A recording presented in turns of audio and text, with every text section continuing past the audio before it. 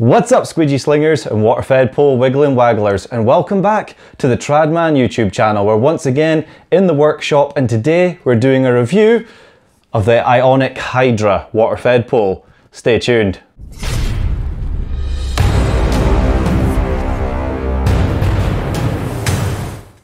So yes indeed folks, today we're going to be talking about the Ionic Hydra pole and all the pros and cons for this pole. So let's get right into it. So the first thing you'll notice about the Ionic Hydra pole is just how light it is. That's the main thing it seems Ionic have gone for with this pole, is try and make it as light as humanly possible.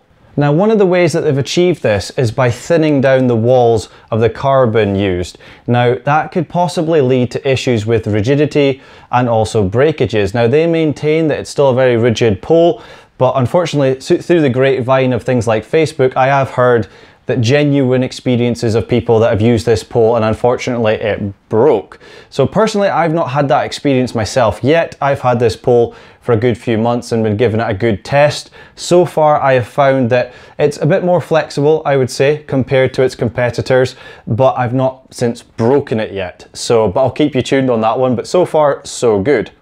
One of the other things that you'll notice, folks, about this pole is that its collapsed length is relatively quite good. It's quite short. So if you're going to be using this for in tight spaces, but you also need it to be able to reach up to 30 foot, then this is quite a decent pole for that. So it gets a good score on that. So at the bottom of the pole, you'll notice that it has a quick connection. Now, it's a very good idea, but the problem is that this quick connection is actually glued in. So for those of you like myself that like to use something such as a univalve, unfortunately you're kind of Scoobied in that department. You can't actually fit a univalve to this pole. Now, the way Ionic says that they've gotten around the problem is at the bottom of the base cap, they have a small groove. Now, the idea is that you pull your hose into that small groove at the bottom of that base cap. Now, personally, I found when trying to jam my hose into that small gap, it doesn't seem to work. Now, a friend of mine, big shout out to Squeaky Clean Dave, he's basically said a similar kind of experience, but he uses hot water. So for him, it does actually work a little bit more often than what happens for me. But for me, I use cold water. So unfortunately, the hose just isn't that supple. It doesn't quite go and jam in there and cut the water off. And basically it still leaves me with water piddling out the end of the brush. So unfortunately, I'm not a big fan of the squish your pole hose into the bottom of the pole idea. I would like something like a univalve. Now, the next thing we're going to talk about is the clamps on the pole. Now, I don't know if you know, but many moons ago, over a decade ago, I used to work for a company that used Ionic equipment, and one of my jobs towards the end of my employment was actually fixing water-fed pole equipment. Now, back in the day, I used to fix a lot of clamps, and it was Ionic stuff. The glue always used to come off, and the clamps always seemed to come loose. And unfortunately, it kind of seems to be very similar to what I remember back in the day. And I have found that during a course of a day, these clamps do need to be tightened up, you know, once or twice, you know, sometimes a day.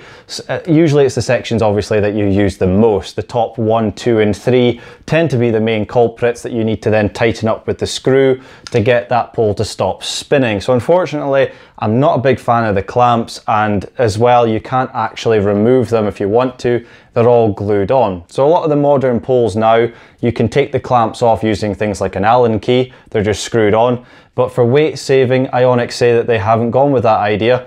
But personally, I actually would prefer to see the clamps have an easy way to remove them.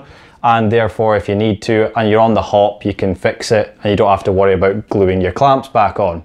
Now, the next thing we're going to talk about a bit further up the pole is the angle adapter. Now, the angle adapter I do like. It is very solid. It feels well made. I've not had zero issues with it at all. Some angle adapters that you get on water-fed poles feel a little bit flimsy, especially when you're scrubbing left to right.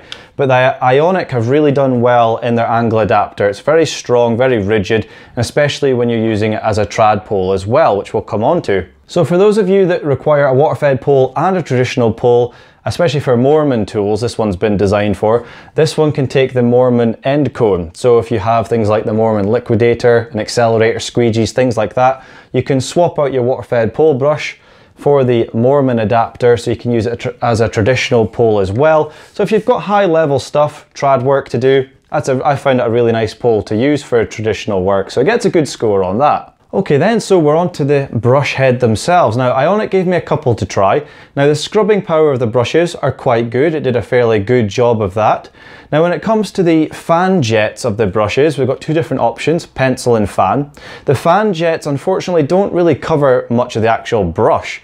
They only cover the center part. So the problem with that is when you're rinsing the window down, it does take that bit more effort and it's a bit more awkward, especially if you're trying to rinse something off to the side and you've got a brick wall that's kind of getting in your way.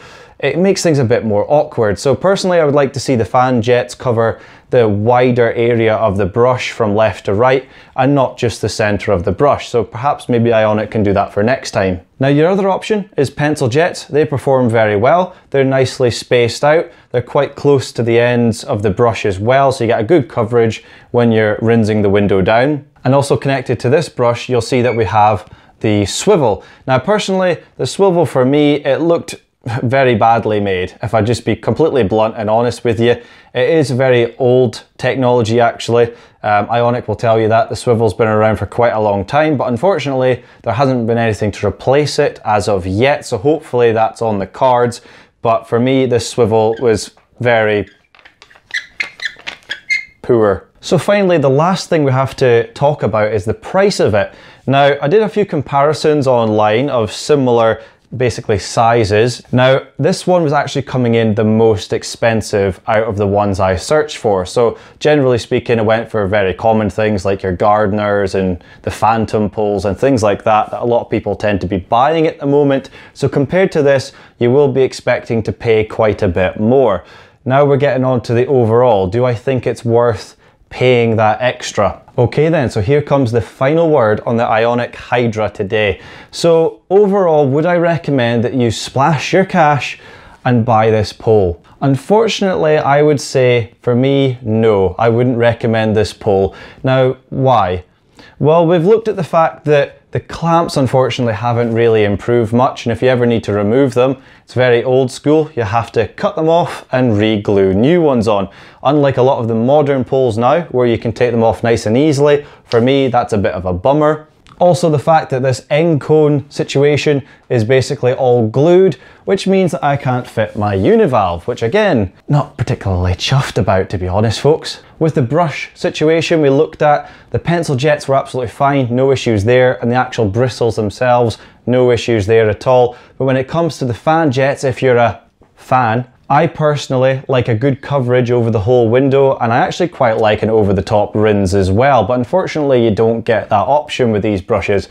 Unfortunately, the fan actually only covers the center part of the brush, so for me, the brush head was a bit of a no-go. So because of these unfortunate negative things that we've mentioned today, and the fact that it's actually more expensive than its competitors of a similar kind, I just can't recommend this pole to you at this current point in time. But hopefully Ionic will take this as constructive criticism, perhaps will improve the clamps in the future, will allow us to fit things like univalves to the pole, and also give us some more options when it comes to a swivel neck and the actual brush head fan jets themselves as well. So hopefully Ionic will take that on board and we'll see maybe a new and improved version in the future. So there we have it folks, another review done and dusted on the Tradman YouTube channel. Hopefully you've enjoyed the video today and found it informative. Feel free to check out the playlist, different reviews that I've done in the past. Hopefully you'll find something there of interest, and I'll see you in the next video. You take care, be good, and bye for now.